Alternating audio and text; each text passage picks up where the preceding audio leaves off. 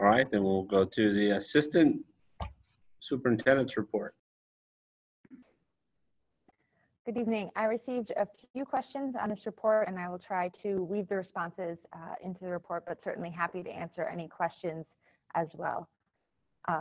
My board report begins on board book page 21, and this will be providing financial information for up through May 30th, 2020, which represents 92% of the fiscal year. On board book page 21, this is a monthly summary report. And as you can see, the total operating revenue for the month was $468,791, with 38% coming from evidence-based funding, which is our state funding, 32% coming from a combined property tax and CPPRT, and 12% coming from federal and state grant reimbursements. The total operating expenditures for the month were $2,072,629, with 73% towards salary and benefits and 10% towards special education tuition. On the next page in board book, the monthly financial statements begin. Year-to-date operating funds, the district has received $26,051,701 and has expended $24,417,134. Excuse me. So right now we have a small surplus, and this will be spent down next month. As the district does not anticipate significant revenue for the remainder of the fiscal year, there still is a possibility that we will receive some state payments for categoricals such as special education tuition and transportation. I checked on those today, and they said scheduled. Typically, they come out every June. There was a question as to whether or not we'll receive these due to COVID-19. So that's still up in the air, but that will be our only significant revenue at this point. On board book page 23, the summary of revenues shows that the district has received 98% of our revenue in the operating funds for this year. However, as I mentioned last board meeting, this is due to some unanticipated revenue sources, which I've listed below. Without this additional revenue, the district would have collected 97% of the budgeted revenue, which is roughly 2% lower than where we were at this time last year. There's a question about why we're a little bit lower in budgeted revenue. Certainly some of this is due to property tax collections, student fees, and state payments that I recently talked about. But we'll have some more concrete information, obviously, next month as we will be officially closed for fiscal year 20. There was a question submitted about student fees from this year. We are still chasing $106,576 for this school year in unpaid student fees. On the next page, board book page 24, summary of expenditures shows that the district has spent 91% of the budgeted expenditures for this year. In the operating accounts, and this amount is similar to this time last fiscal year. And then the next few reports are monthly reports that I include. The first one is a statement of revenue and expenditures for the month, which lists all the revenues and expenditures for each individual account and compares budget to actual. And then also for your information, I've included the student activity summary report for the month of May. And when you're looking at this, it's just important to remember that negative account balances represent positive fund balances for this account.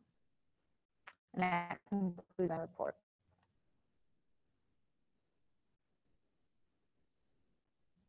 Dr. Smetana, can you please repeat the outstanding fee balance? Because I don't know if I heard you right. Sure, it is $106,576. Okay, I did hear you correctly. Correct. I am trying to pull some information as to how that compares to previous fiscal years, but given the timing and we had a short power outage here at RB, I wasn't able to get that information. So I don't know how that compares to previous fiscal years, but I'm working on that as well. Thank you. Well, if I might, by the end of the year, because of prom and other things, our fees would have been pretty much caught up if anybody wanted to attend those end of the year activities, correct?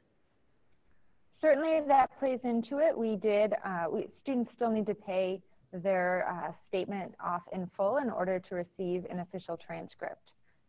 Certainly for some students that doesn't hold as much weight as going to prom and having multiple graduation tickets. But that certainly does help in collecting some of the student fees. But yes, that Laura, certainly that has had an impact on, I think, the amount of money we've collected.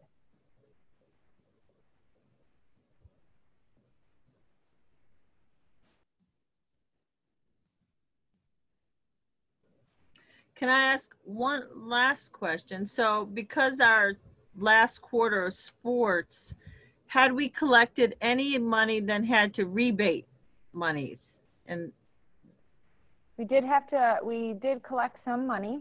And so parents were given the option, we were going to roll that over to their, well, a couple of things. The first option is we would credit their account. So if they still owed us money for something else, we communicated to families that would be our first line would be to credit their account and to go that way. The second way would be to roll that over into the next fiscal year so that they would have a credit going into the following year.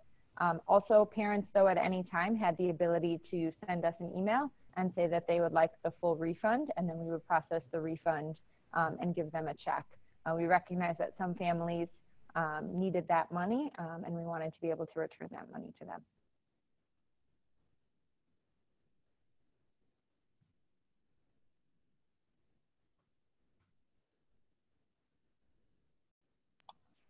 Where do we think we're going to end up?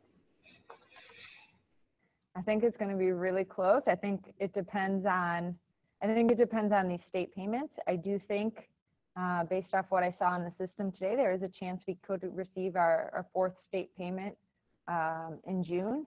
And if that is the case, I do believe we have the possibility of finishing with a slight surplus or a very small deficit. So we might be actually better off if we had that fourth payment next year, because that would help us. Next year, we we'll will need the money. definitely be hurting financially, yes. Just a thought. Again, Any way to ask the state to hold? Paying its bills on time. Right. Deanna, you have something to say? I'm sorry. Is there any way to ask them to hold that payment till next July or until July? Or it's in process and that's the end of it? It's in process, I believe. Okay. It's a state system that's automated through, it's called FRIZ. It goes out to every single school district in the state of Illinois. Where we've gotten, have caught, I wouldn't say a break, but where it fell to an upcoming fiscal year is if the 4th of July holiday fell, where the 4th of July holiday fell and how the treasurer's office was closed or how many people took vacation and when they decided to process that payment onto our actual book. It's been somewhat how it's been done, but if they release it, a week or two before June 30th, I think it's gonna apply to this year. Okay.